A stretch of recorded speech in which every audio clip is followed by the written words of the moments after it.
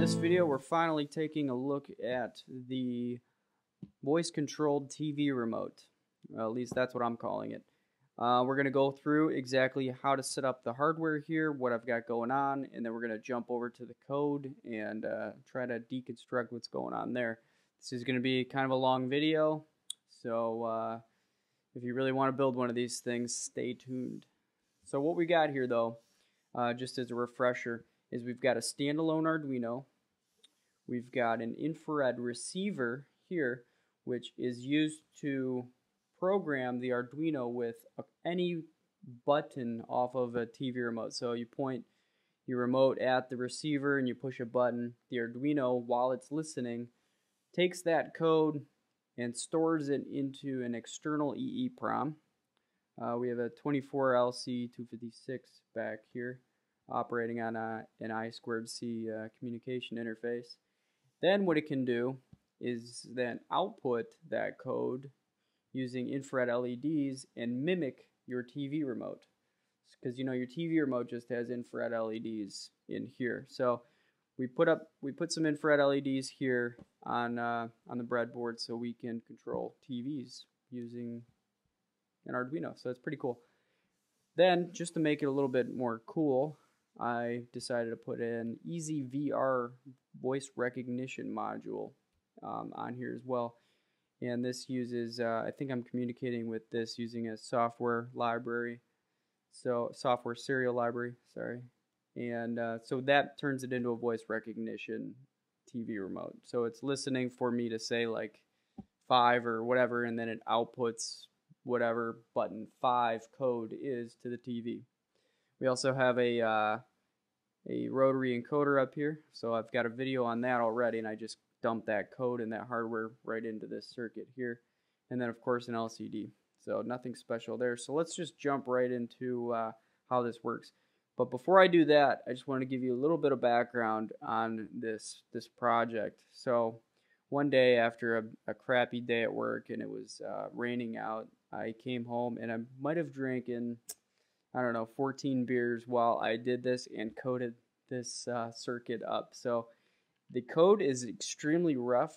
It's not commented it out at all. In fact, a lot of the code is kind of broken in there.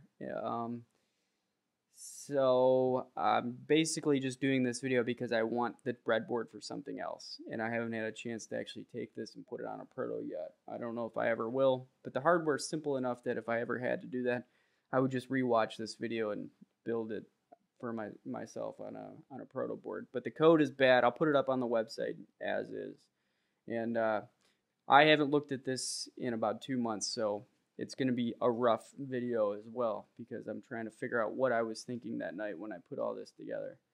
So let's work through it. Easy VR is really nothing special there, just software serial, TX and RX. The EE squared over here, the 24LC256, again, nothing special there. I think the address is set to all zeros on that. You're using analog pins 4 and 5 for the clock and data lines. Rotary encoder, pretty basic there. We're using the two 10K dividers. Watch that video. It's a direct drop in here. We've got the 2.1 microfarad capacitors there to filter out some of that bouncing noise. Then we get into something interesting here, though. So if you remember in the rotary encoder video, we actually had to use both interrupts to make it work because we wanted to catch it in both directions and not miss anything.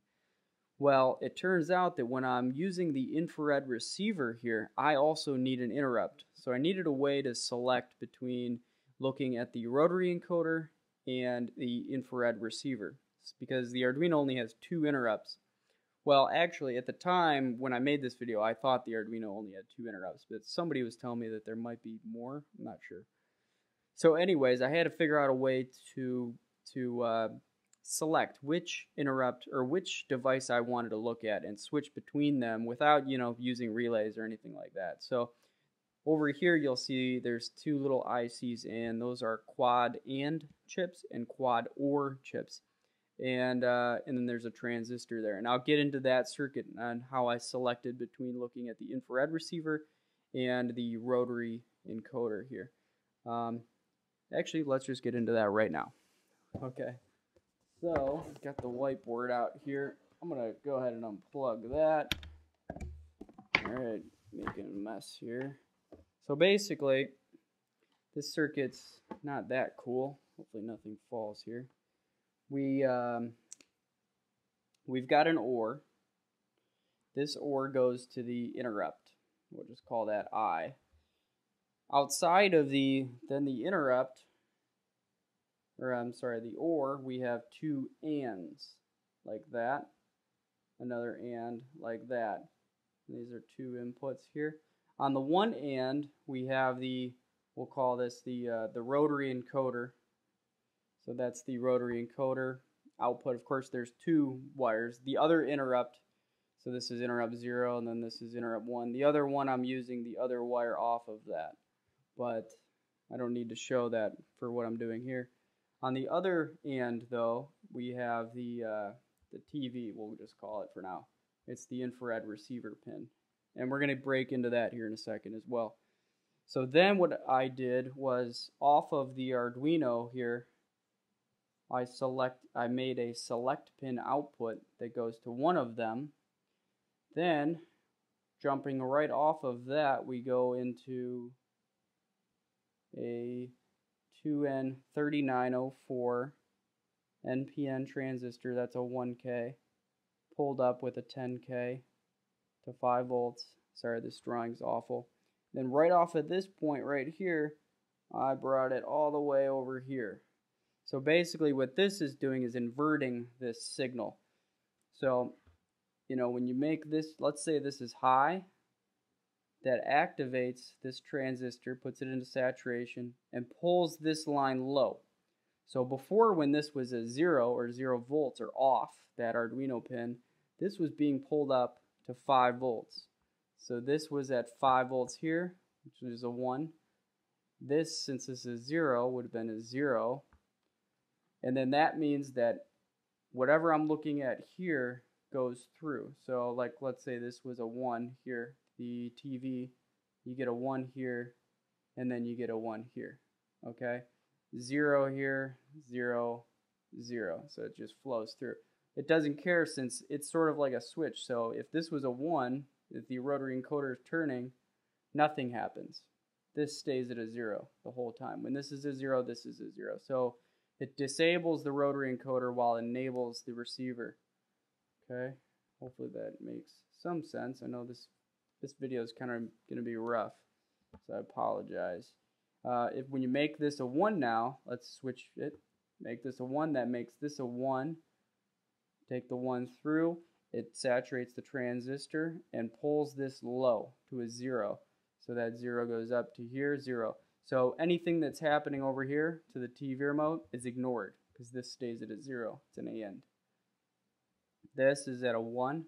So when this is a 0, this is a 0. When this is a 1, this is a 1. So it's transparent with the rotary encoder, which is then passed through the OR. So it's a selection between the two, and that's what I use to select between the two. And yeah, this is probably the dumbest way of doing this, but when I was 10 beers in and all I had was these logic gates, that's what I used.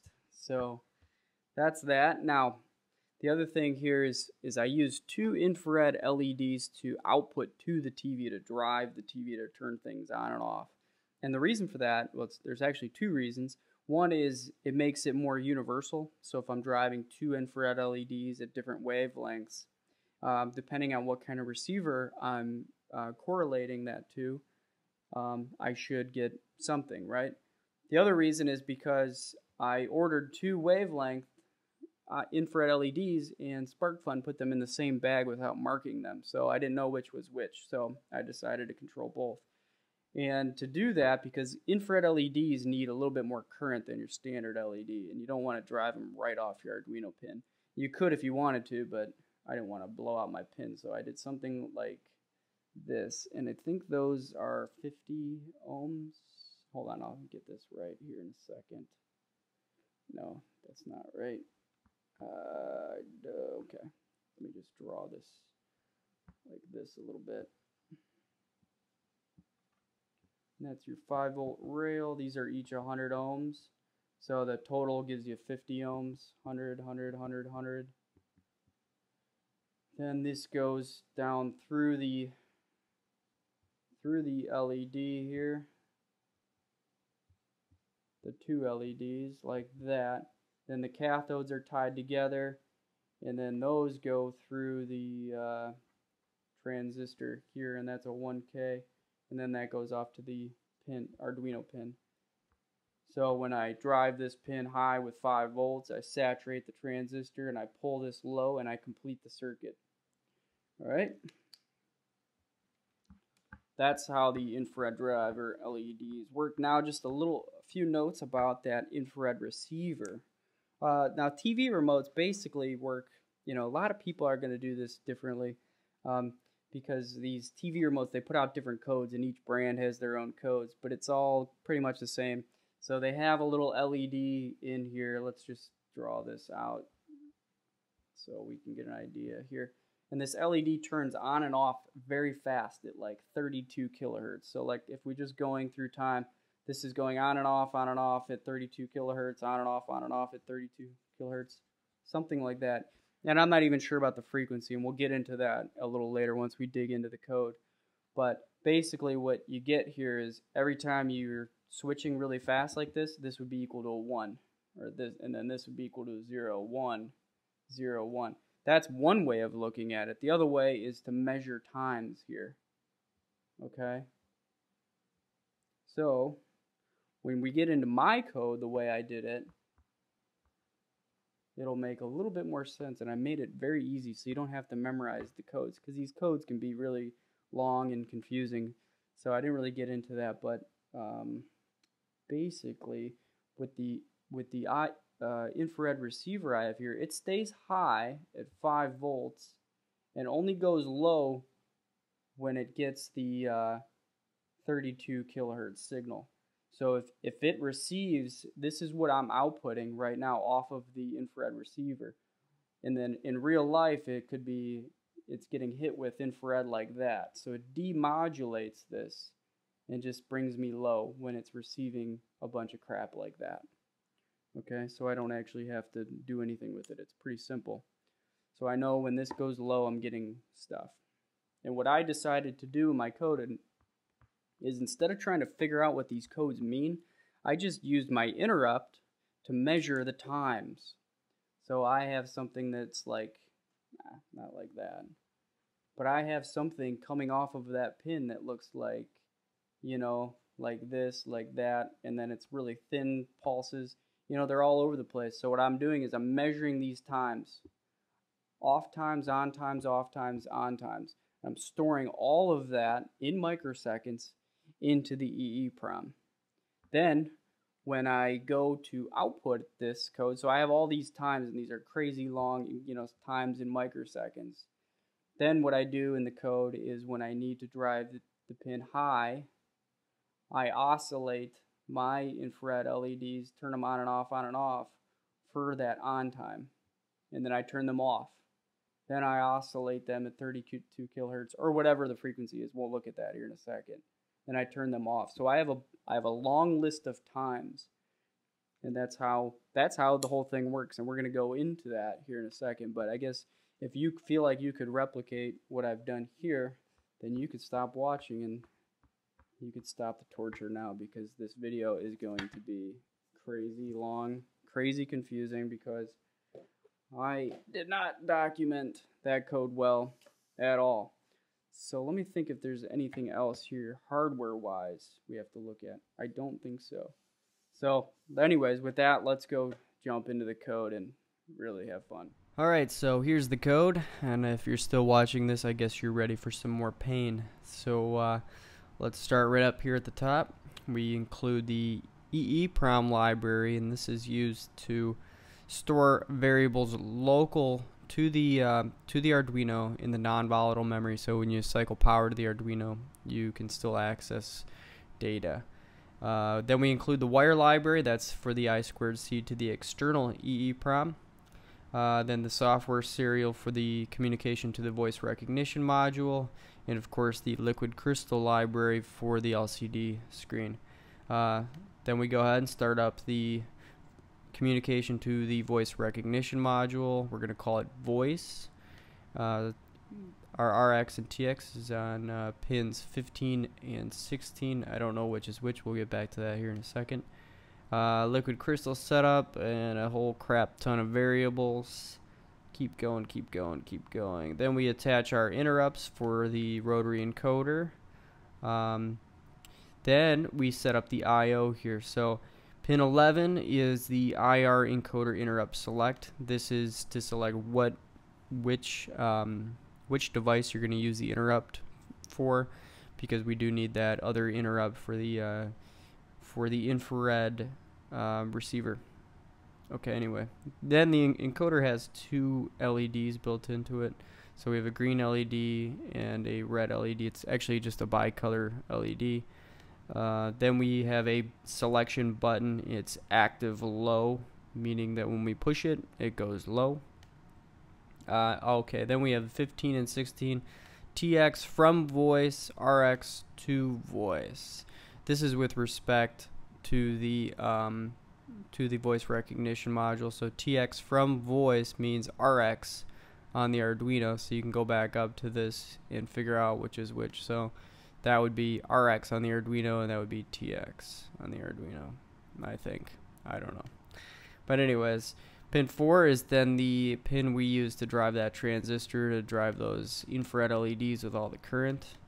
Then we go ahead and write digital pin 11 low. This was that interrupt select pin. So here I define what it means. Low is the encoder, high is if you're using the infrared receiver. Then we set up the serial, the hardware serial at 115-200. That's just for debugging and diagnostics. Then we set up the voice recognition module at 9600 bits per second. The I2C we start up then with the external EEPROM. Alright, LCD setup, and then we go ahead and do a button count is equal to the EEPROM at address 0. So basically what this is, and I want to just explain this briefly here, we store the number of configured buttons locally on the Arduino. So on boot up, we know how many buttons we have read so far. Okay, this is important, and as we go along, this will make more sense. Alright, then we go ahead and print voice remote commands, and we the number of commands. So we actually print that value out. A little bit of a delay. And then this is critical. I'm surprised I didn't put any comments here. Voice start subroutine. So now we got to go down to voice start and go through this torture. This is the boot up sequence I defined for the voice recognition module, and I have to find it here. Now again, I'm looking at this code for the first time since a very long time ago. Alright, voice start. LCD clear, then we do trans time, then we do voice.print Y to the voice recognition module. Now, I have no idea what that means. So I have to pull up the EasyVR user manual and go down and find where all these commands are. Right here. Command Y. Set transmit delay. I don't know exactly what that is right now off the top of my head, but it's probably has something to do with the delay time between how you're sending characters to the display. Or maybe it's the other way around. But it's probably both ways, actually. So anyways, we do a print of that, then we delay it. Then we do a voice.print of up letter position 10 in that array, or in that string. I use the word array and string pretty interchangeably, probably very incorrect. But anyways, let's jump back up to this up letter 10 and see what that is. So I'm going to have to highlight that, and then you can see up letter here is a string of letters, A to Z. Now, the reason I did that is because the voice recognition module identifies letters as zeros, or not as zeros, but as numbers. So if you send it an A, that's the same thing as a 0, and it just goes 0, 1, 2, 3, 4, all the way up. This is in there somewhere. I don't know exactly where it is, but it expects letters or ASCII character letters as its numbers. So I decided to come up with a string, and then when I send it a letter, up letter of 0, then it'll send out an A, but I know I'm really sending it a 0, so it kind of makes things easy. So what I did here was send a 10, and who knows what letter that is, but that set the delay here for 10 milliseconds. Or 0 to 10 milliseconds. Okay.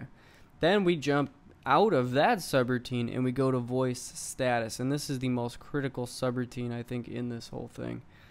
Let's find out where that is. I have no idea what I labeled it. I don't know. I should probably, here it is, voice status. For some reason I called it voice wait over here. So what we do is detach the interrupts, just because I don't want to jump out of this if I'm scrolling the encoder for any reason. LCD set cursor to that for some reason, I don't know why. And then do a digital write of 13. So we're just writing, I believe that's one of the LEDs. Now, status in 0, status in 1. This is going to be the response from the voice recognition, and we're going to store it into these two variables here, into either one of these addresses of that array. But this will make more sense here in a second. So whenever you send something to the voice recognition module, you're going to expect either one character or one or two characters, never more than that, I don't think. But anyways, what we do is we blow out what we received the last time, and then we jump into an infinite loop here, while 1. I don't know, let's see where that ends at. Down here. Yeah, so it's inside of this. The voice response variable is equal to voice.read. If that voice response is ever greater than 0, that means we got data.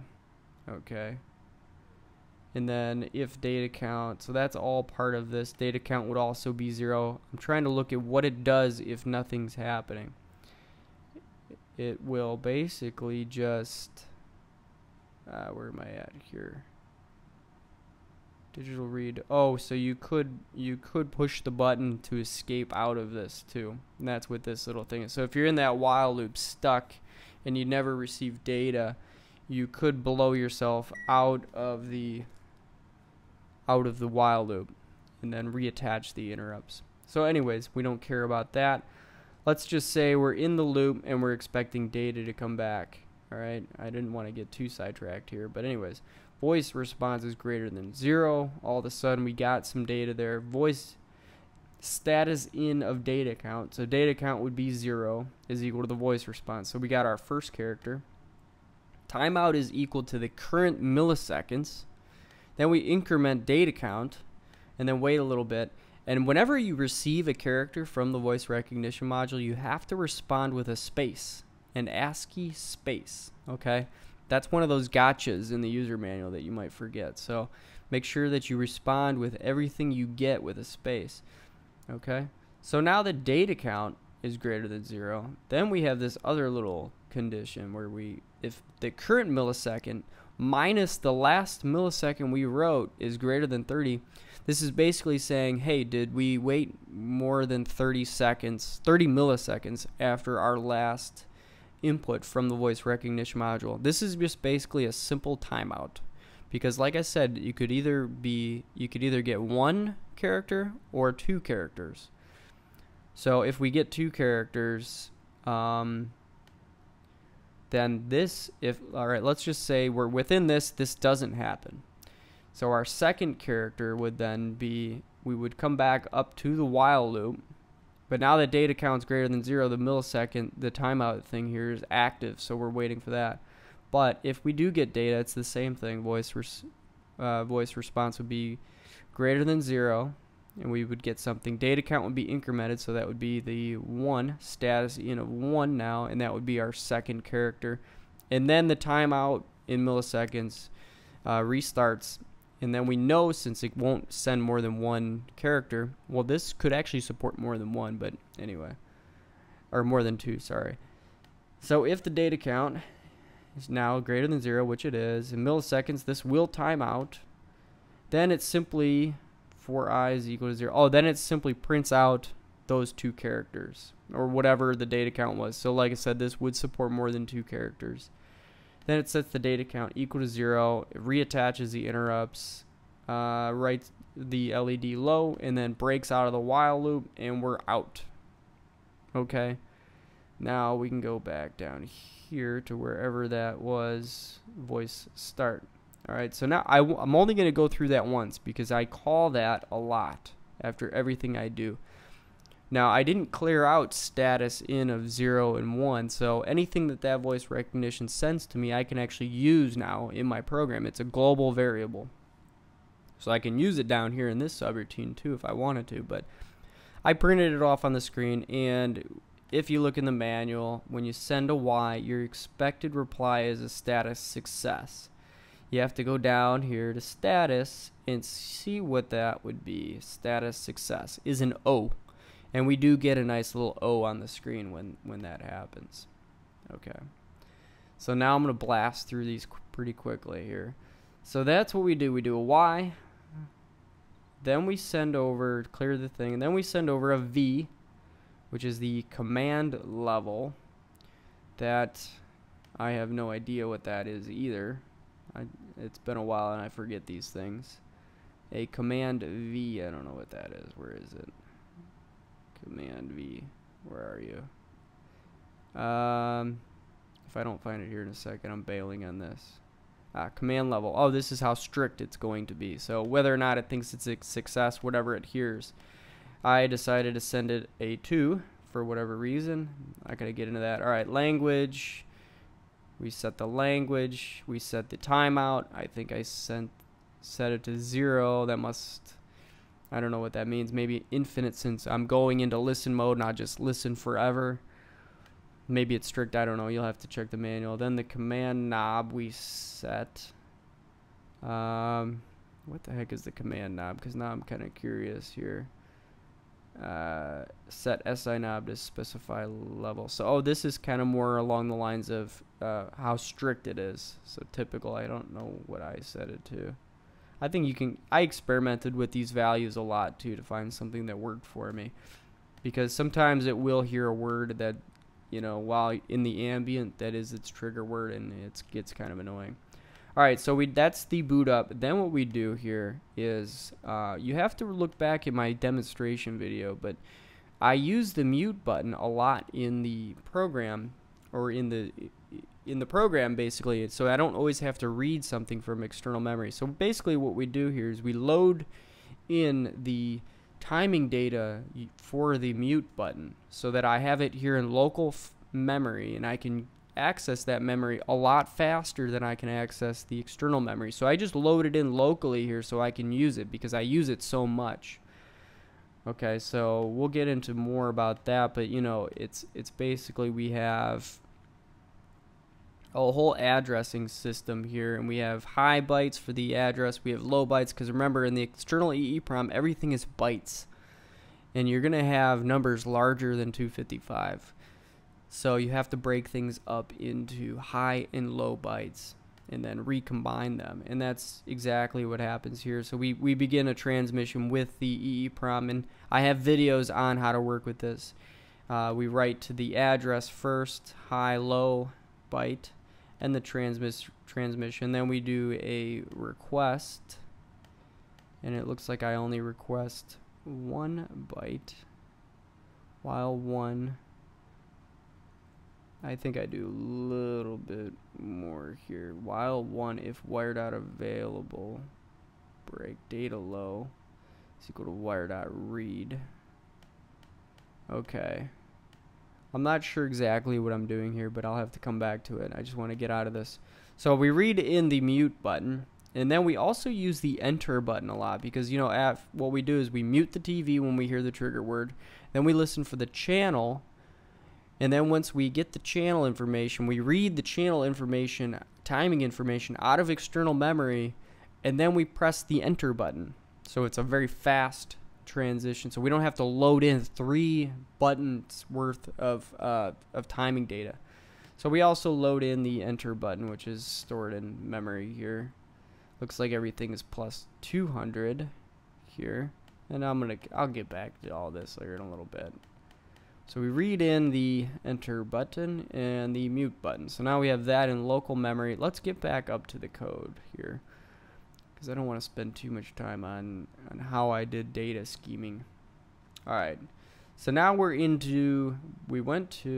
right here, we did the voice start. Now we're in the loop. Alright, and most of this is how the menu system works. So pulses is equal to the rotary encoder data. And we play around with that a little bit. So if pulses are greater than 0 and menu is equal to 0, oh, this is just a out of range thing. So if you're ever greater than 30, you know, just slam it at 30 and keep it at 30. Or if you're ever greater than 60, slam it at 60 when you're in the menu 1. And of course, if pulses are ever less than 0, slam it to 0. You don't want negative pulses for the menu system.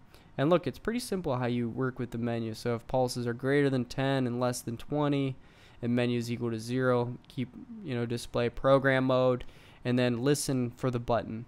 If the button clicks in while you're in that, then you set the menu for 1, and then you jump out. So that's another condition. So these are all menu 0 items, which are program mode, listen mode, and reboot. Reboot just sends you back to voice start, okay, just in case anything gets goofy on there.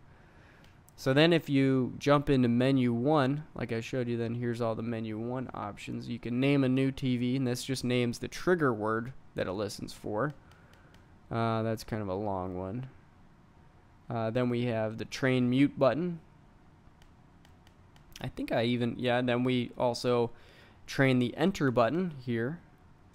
And then we have a new button, brand new control button. And I think that's pretty much it as far as the menu goes. Or you could just reset everything.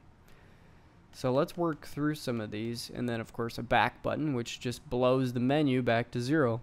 So that's how the whole menu system works. It's pretty basic.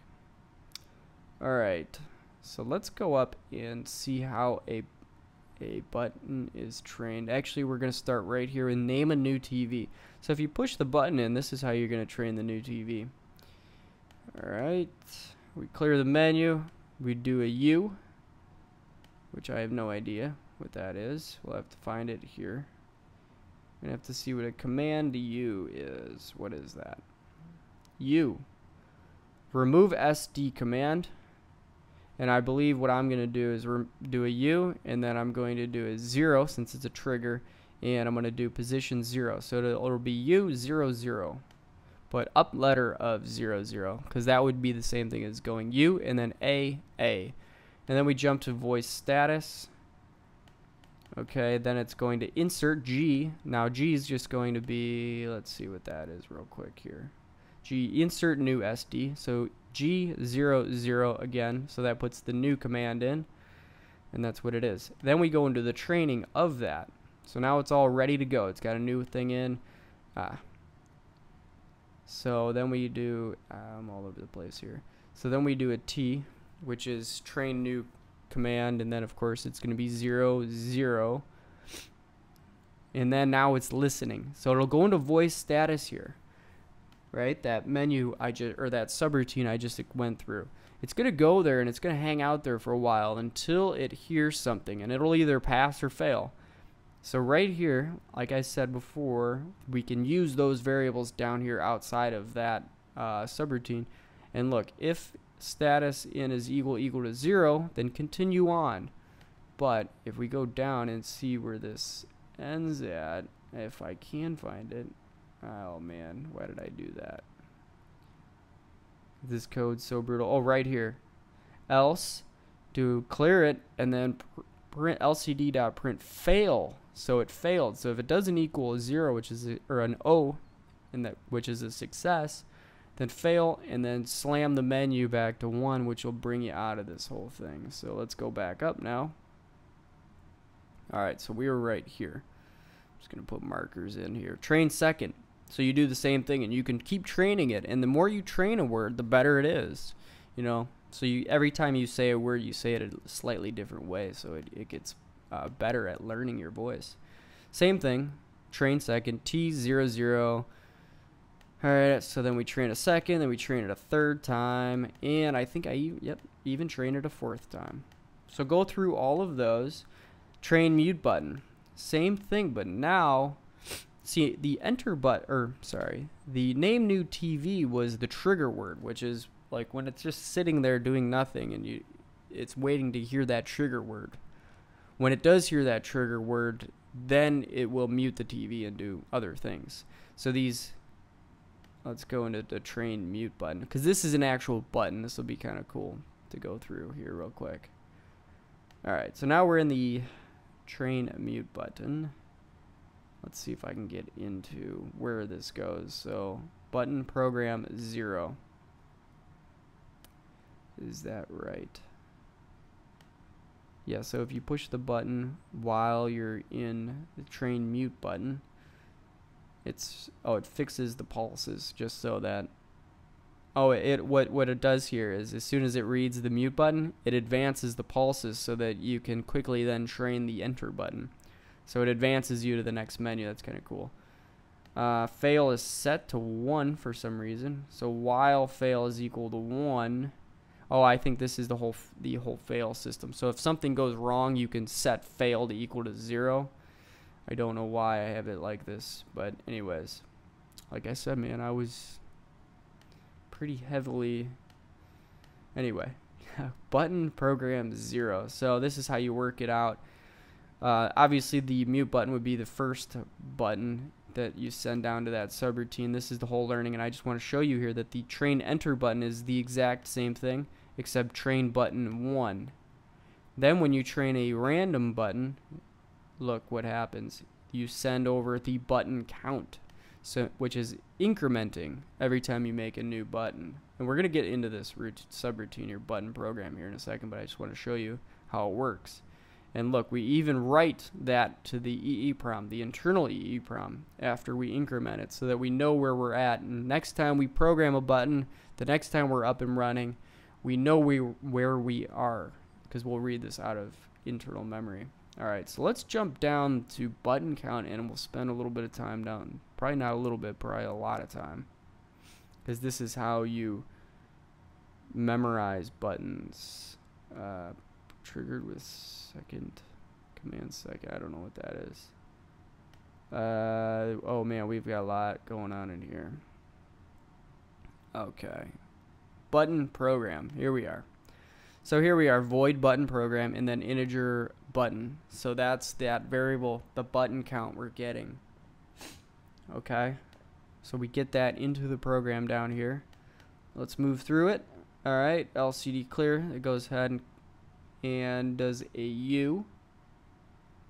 So it's getting it set up for a new word. So first thing it's going to do is train the voice recognition for the word that you want to use to command the button. So if it was the channel 5 that you wanted the TV to go to, or your TV remote button 5, you would say 5. So let's just say, so what it's doing is doing a U, but this time instead of 0, it's doing a 1 here because it's going to be in a different group here. So U remove. And instead of using 0 as the trigger, now we're in the generic buttons, or the generic voice commands. So it's going to grab that, and then the position within that, which could be 31 or 32 positions, 0 to 31, we use the button, which was the variable we brought down into this subroutine right up here. See? Integer button. So we bring that down, we're in that position, and we go down to voice status, and we hope we get an O, but we're not checking that in here. Then we insert G, same thing, 1 button, and then we go through the training procedure, 1, 2, 3, 4, and here, look, oh, right here, fail. So, don't know why. Oh, you know why fail is equal to 1 here? Why we keep setting it? This is important. I want to show you this. So if in case we do get a failure, what's kind of cool here is instead of having, and this is more just for me to write the code in a way that's quick to test. Instead of, if we fail, instead of having to go through the whole menu again, what this would do is automatically send you back to the beginning. So fail is equal to 1, and this will jump you out of the whole code, bring you back up, to wherever that is. I'm just looking. I don't want to get too sidetracked here. But if you go back up to the code here somewhere, wherever the heck it is, I'm looking for where one of the button counts is. I can't find it because there is a lot going on in this code here. I don't know where it is. Okay, new button. LCD print. Yeah, you would click this.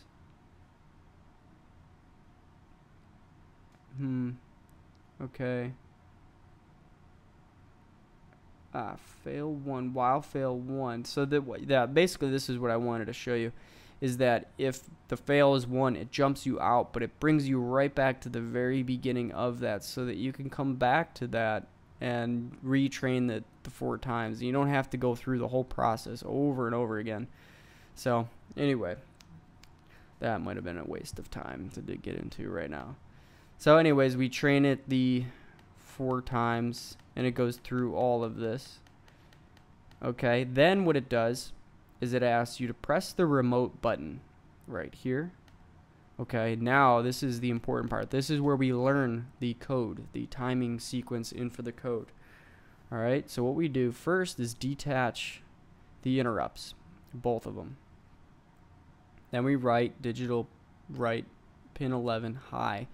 I believe this is the encoder select pin. So now we're going to listen to the infrared receiver. So the rotary encoder does nothing right now.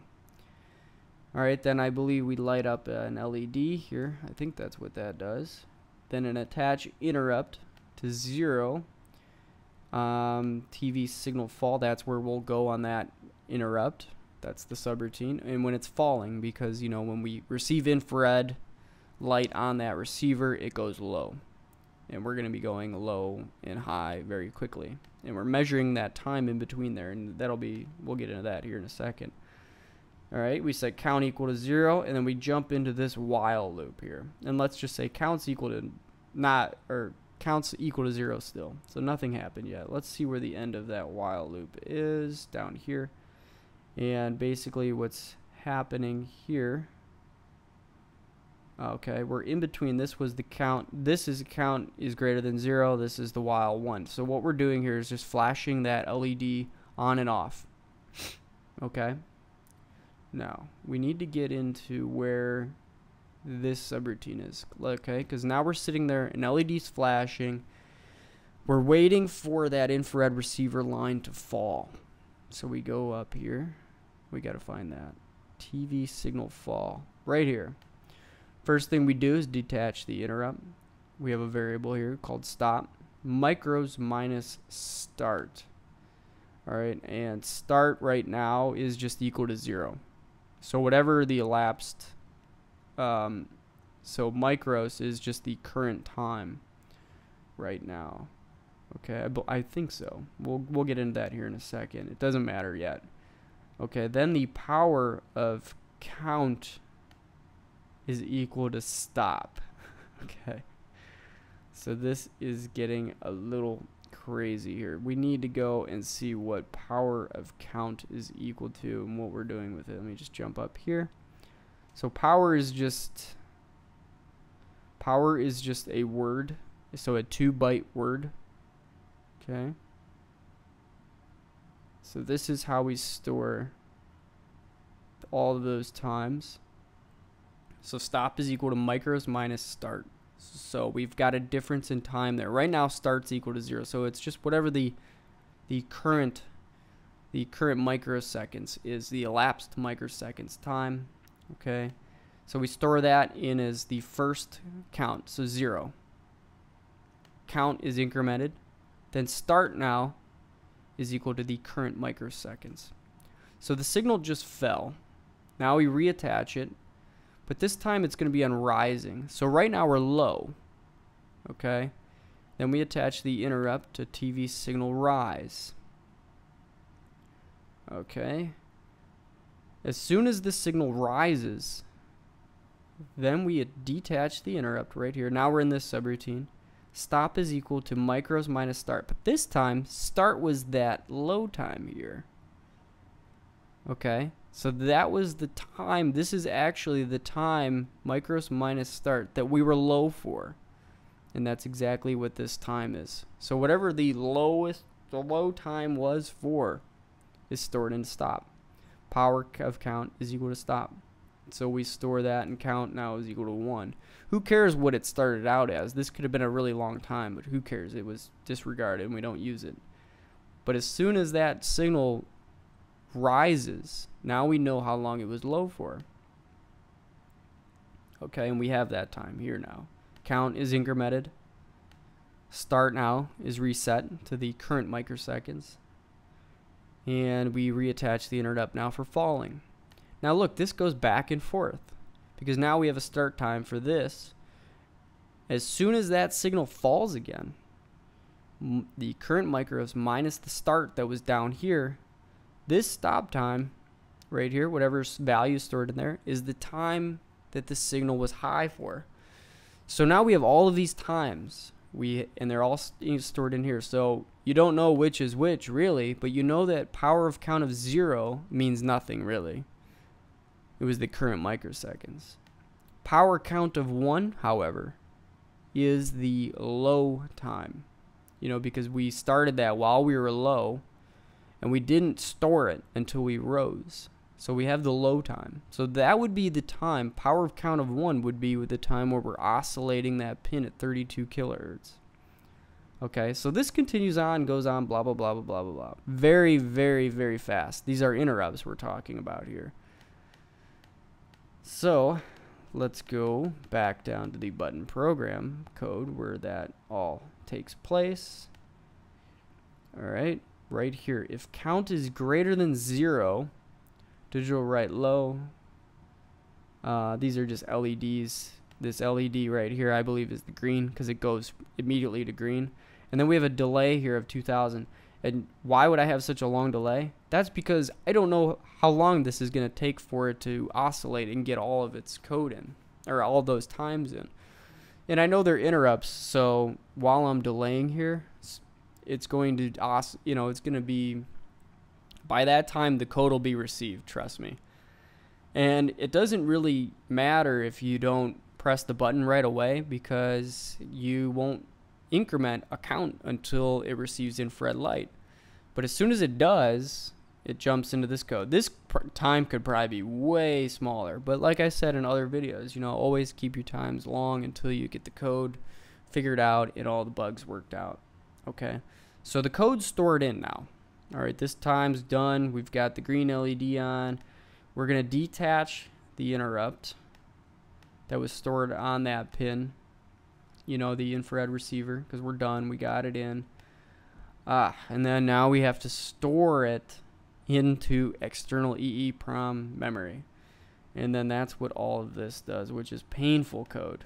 Okay, for K. And there, every time sequence for every button is stored in 100 bytes. I just thought that'd be a good number to use, 100 bytes.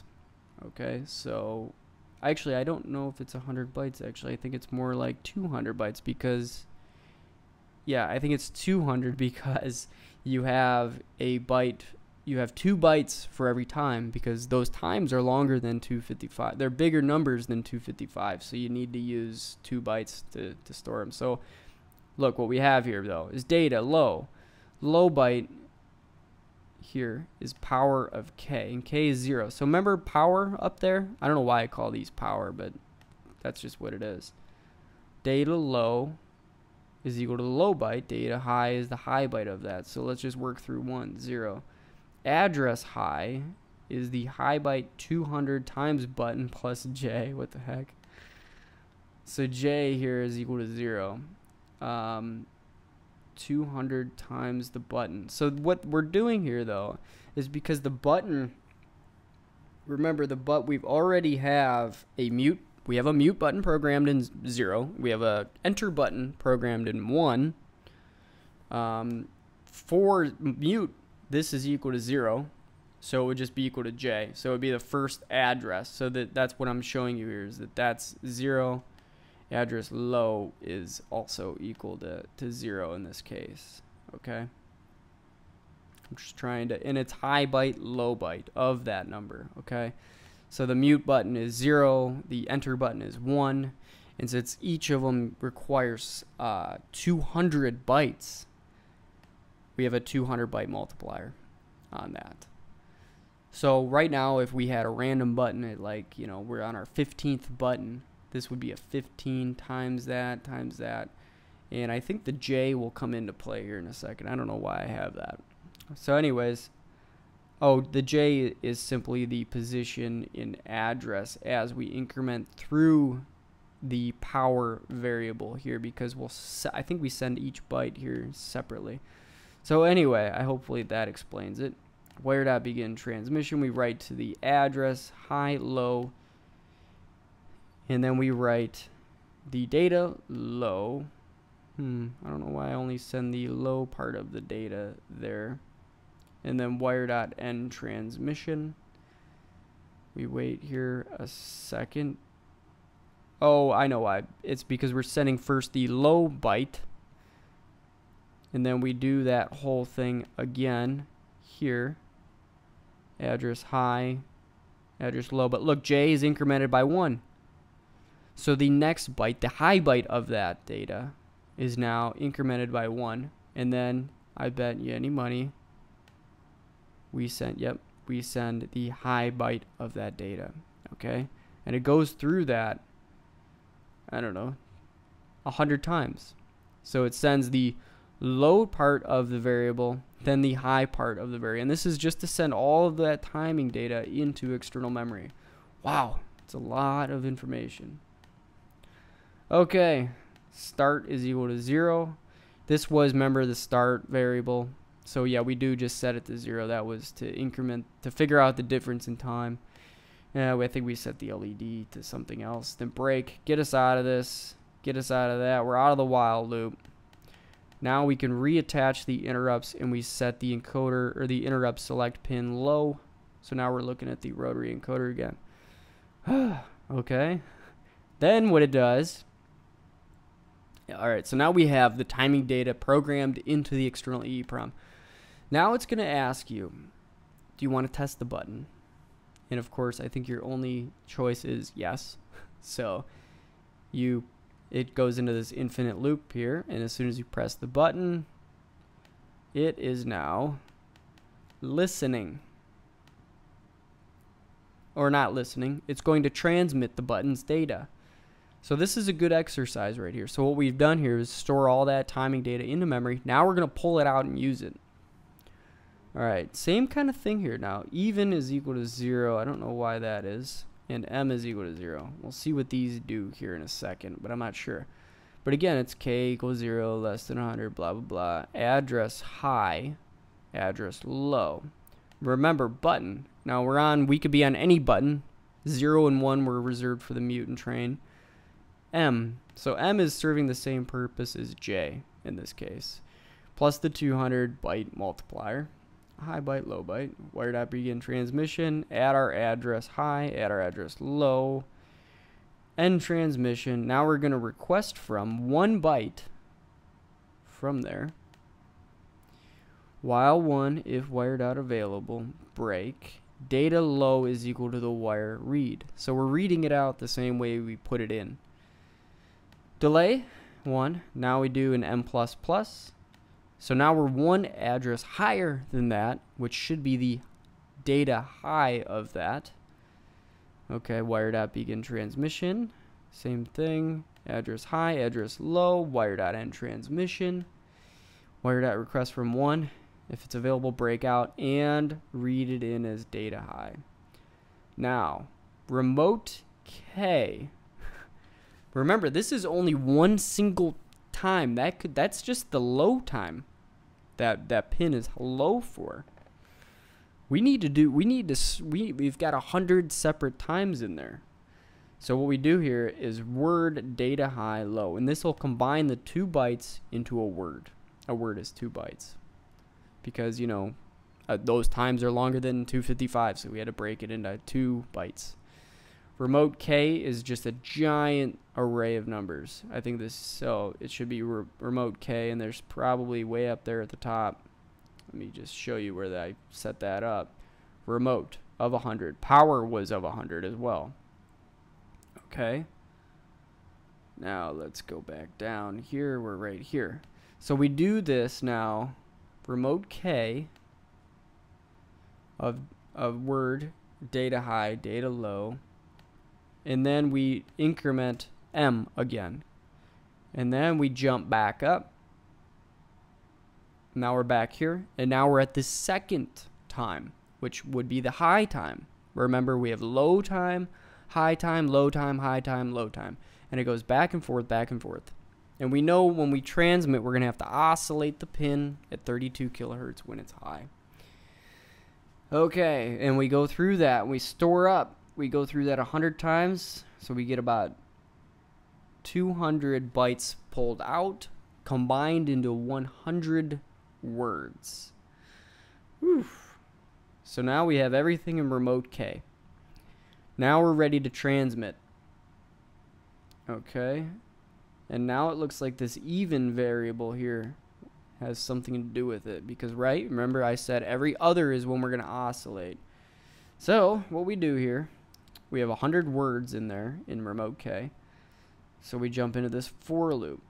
If even is equal to 0, digital write for low. 4 is the infrared LED pin. Delay microseconds of remote I. So whatever was stored in I, just delay. Okay. Then even is equal to 1. Okay. And then we'll jump back here. We go back here. Now even's equal to 1. What we do here is, actually I was just kind of thinking, I'm not sure if I had that timing right. Low, high. We'll have to figure that out. That's something to experiment with, your timing, as to what you actually have. I think I did something in there where I bumped the data up by 1 or just so I'm oscillating at the right time. But anyways, so we don't do anything when the even variable is equal to 0. Then what we do here, now the next time around we set it to 1. The next time around even's now equal to 1. So that we won't go through this. We'll go to if even's equal to 1, IR on subroutine of remote I. So now we have to go find this subroutine infrared on. I don't know where that is. I have no idea where that is. We've got a lot of voice stuff. I'm gonna have to dig this out. I should edit this all out, but I probably won't. Okay. No. That's the voice weight. What's all this stuff? Oh, that's all the encoder. This is the entire encoder interrupt handling. I don't know. Void A rise. Oh, we're still in it. Okay. I think I'm close.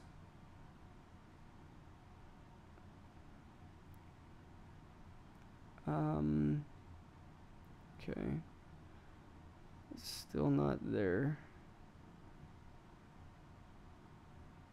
Okay, there's a lot of voice recognition in here. Oh, there's also a listening mode we got to get into now as well.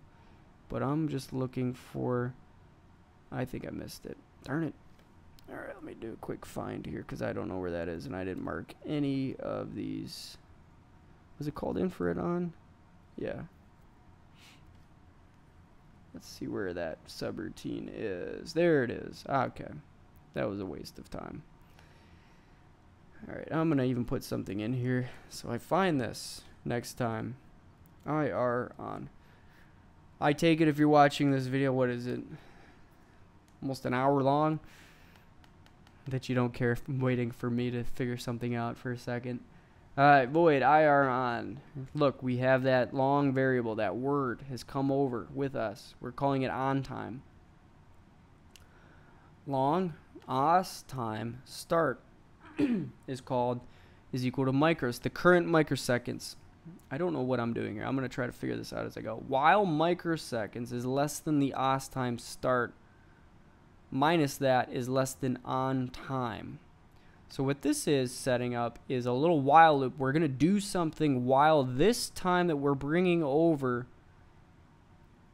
is, well, what we're doing here is just setting a little timeout here. So we're grabbing the current microsecond minus the os time here. I'm trying to figure out what we're doing here. Oh, okay, this is just to give us a starting place. So this will continually move forward. This was the current time. So do this while this is less than the on time we brought over, right? So we're going to have this while loop activated for this on time perfectly. Okay. And what we're doing here, let's see what it is. Digital write for high, the infrared LEDs. Wait 13 microseconds. And then digital write low for 13 microseconds. And just keep doing that. Just going to grab a calculator here and figure out what frequency that is. So the total period of that is 13 plus 13 microseconds. So that's 26 e negative 6. And then 1 divided by that puppy gives me 38.46 kilohertz. So I was off. It's not even 32 kilohertz. It's 38 kilohertz is what I oscillate this at. So that happens. So that continues on until this is suddenly greater than my on time, then break out of it. And then that's it. Okay. Let's go down here. I'm going to stop this code here in a second. Okay. Where's the whole training thing again? I keep losing my spot here. I'm just looking for the, right here. So we transmit, where is it? Oh, okay, right here. So we go through this whole thing here 100 times. So we go through 100 of those words, and we keep going up there every other one to oscillate the pin at 38 kilohertz. Then we set that pin low just in case it stops on a high side. Okay. All right, then we're done there. And then we go over down here. So as soon as it transmits, it goes into a second menu and prints good. And you can rotate it a little bit or no. So you can set the fail. If it's good, set the fail to 0. It did not fail, and it breaks out of it. If it did, fails 1, and it breaks out, and it goes through the entire thing again. Okay? Pretty straightforward. Now that fail here is what I was explaining before, fail 0. That's the condition to enter into this mode here, which wherever the heck that was. Where is it? I don't know. It's something in here.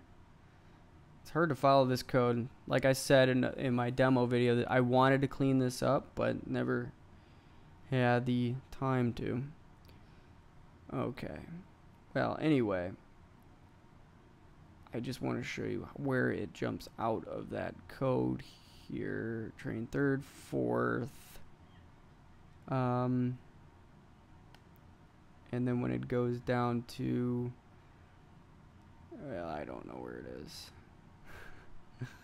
That's the train mute, train enter, new button. But, right here, this is where it is. Man. While fail is equal to 0. So we just set, why do I keep doing that? So while fail is equal to 1. So if suddenly fail is equal to 0 and it jumps out, now we're done. We shift the pulses, we change the menu, and we increment the button count and store that in there. All right, I'm done with that part. Now what I want to go into is how this thing is actually listening to words. So let's just go. One of the menu items in there was listen mode. And I just want to go into that really quick here. Listening mode is right here. So when you're in listening mode, it just sits there and it says listening. And what we got here is we do a voice.print of O to it, which I guess is the timeout. I think that's what that was, wasn't it? Command O. Set recognition timeout. We set it to, I think, 0. Yeah, we set it to 0. Go to the voice status. Hopefully everything's good. Then we print a D. I don't know what that is. We print a D. Why do we print a D? What does that do? D. Where are you? D. Activate SD recognition. Okay, so we activate D, and then we send over a... Oh, I actually didn't... I see, here's a good example. I didn't use the up letter. So I sent over an A. I could have used up letter of 0, but this is to set the recognition for the trigger word. Okay, then we go to voice status. Now what we do here is to make sure everything's good. If status is equal to R, status is 0. So we actually got 2 characters back. R, and then in status 1, A. So what does that mean? I don't know. But activate that, and status will be the, actually I think, did I do this right? Where am I at here? Oh, D, A, voice status, R, A. So you actually have to go in and see what R and A mean here. I think it's more not status letters here meaning something like some kind of word. I think it actually is telling me which TV. Oh, okay, here. Recognized oh no, that's not right.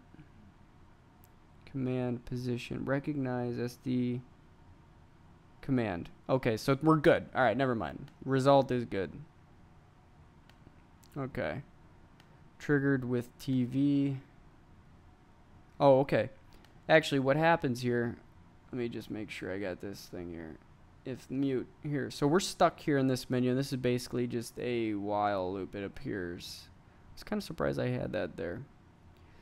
So we're sitting here, and as soon as we go into this DA, this is listen mode. And what happens is, and then it gets stuck here. There, you know, and it waits, and it keeps going back and waits for the word. As soon as it hears the word, then we get this R. We've recognized A, which is the first trigger word. Then what we do is go mute. I'm not going to go back through all that, but what mute will do is transmit the mute button then. Okay? We already have that pulled out of memory, so it'll just go into that and mute the TV. The LED will go high. Then it'll say triggered. And then it sets the timeout now, but instead of infinite timeout, we control it and we set it to 2. And this is just so that we might want to say a second letter, not a letter, a second channel, like 5, 5. And we don't want to say 5 and then have an infinite timeout for the second one. We want to quickly just say 5. And if you don't say anything, you just get a timeout. So it goes into the voice status here.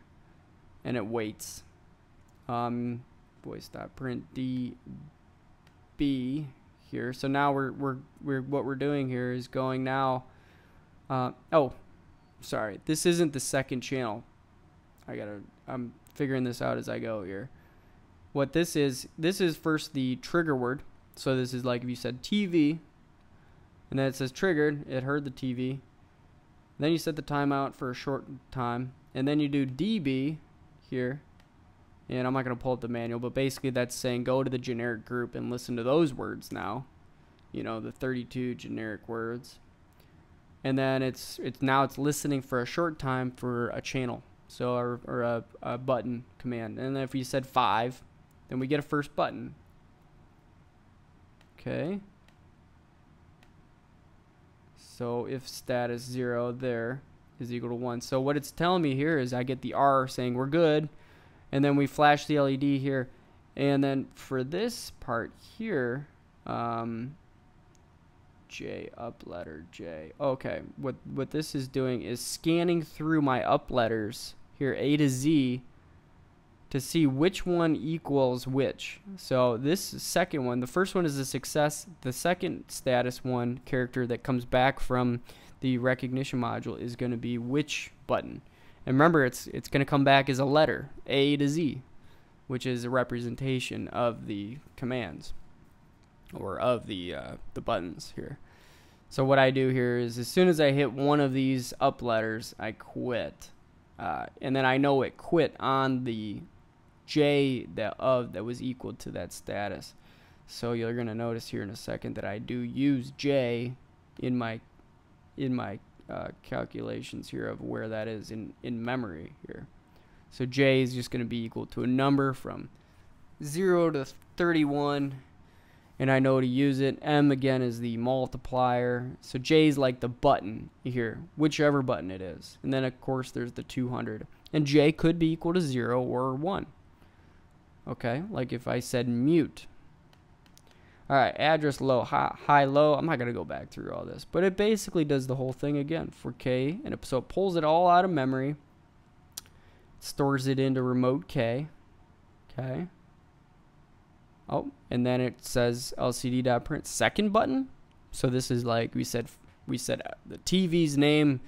Then we said the channel 5. And now we could say 5 again here. And then it does a print here. So it's saying, hey, listen to the generic buttons here and listen for a little bit.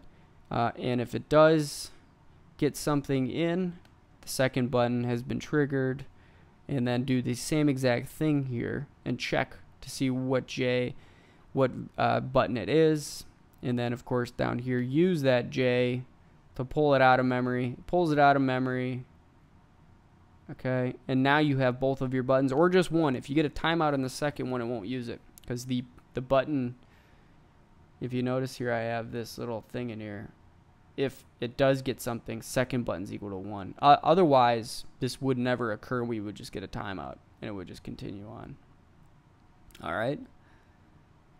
So we have those. First button. If first button is equal to 1, so we do set that. If something was garbled up, or if you said the TV's name and then it didn't understand what button you said, you wouldn't even go into this. All right.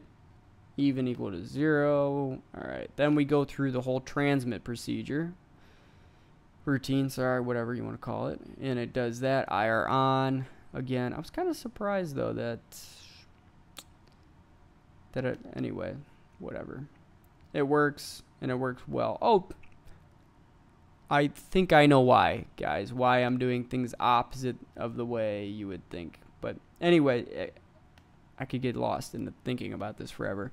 If it doesn't work, you could simply just toggle the even number, so you're oscillating on the other end of it instead of the first end. Again, I'm kind of thinking about this as I'm going along. So anyways, it transmits that button. All right. Then what do we do next here? I'm kind of lost here again. Delay.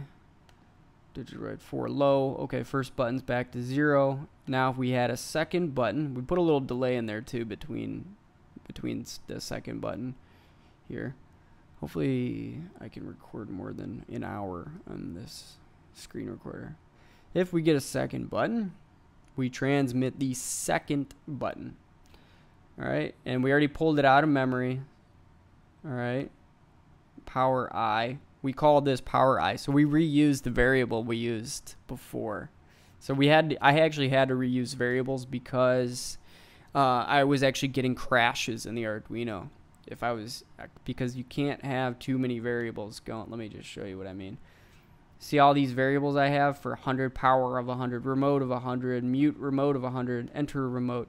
This is where I store the mute button and the enter button locally. So I only have these two variables to play with, and since I have two buttons, I have to reuse these a lot throughout the program. If you add just one more, look here, I have it even commented out. When I had this one in here for the second button, the Arduino would crash, actually. I didn't even know that was possible. And now I lost my spot. Can you believe that? Where was I? I have no idea. Oh no. Oh, we were in listen mode, so that shouldn't be too hard to find here. let's go back quickly to listen mode. Where are you? Okay, here we go.